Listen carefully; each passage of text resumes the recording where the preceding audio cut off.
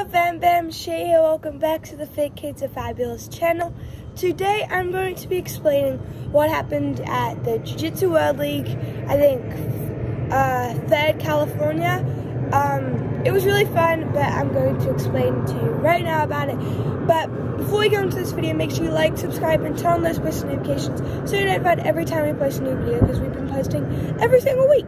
So basically, Rocco did his first fight. His first fight he won, and then his second two fights he lost. One of them was on a submission, and then one of them was just by points.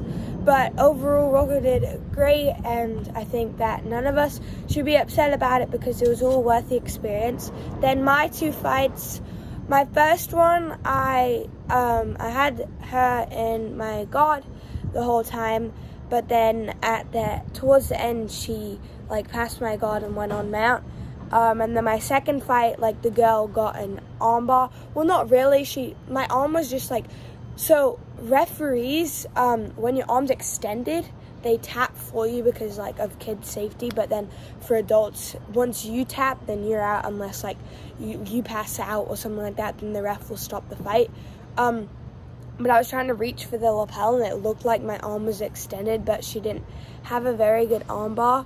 Also, well, I mean, whatever happened, happened, but those girls that I fought weren't in my bracket at all when I went into the bullpen or online on Jiu-Jitsu World League, but it was all worth the experience, and we had so much fun.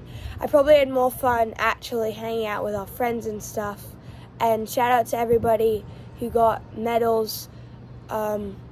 But yeah, it was really fun. Ashley got 3rd place, Sienna got 3rd place, JP got 2nd. He did a really good fight because he was in an armbar, but then he got a triangle. Another kid, he just got promoted to his yellow white belt, and he had his gray black belt for a few weeks. He's really good. And then he got 2nd, and he went up 2 weight classes heavier than him for a challenge but yeah, he did really good. He got 2nd. Michael got 3rd. Ashley got 3rd, like I said. Connor got 3rd. But yeah, it doesn't matter if we took home medals or not. We both had a great time. I posted in one of the videos that Rocco won. But it was all worth the experience, and now I know what I can improve. But yeah, thank you guys all for watching today's video. Make sure you like, subscribe, and turn on those post notifications, and we'll see you guys in the next video. Also, thank you guys all for the support.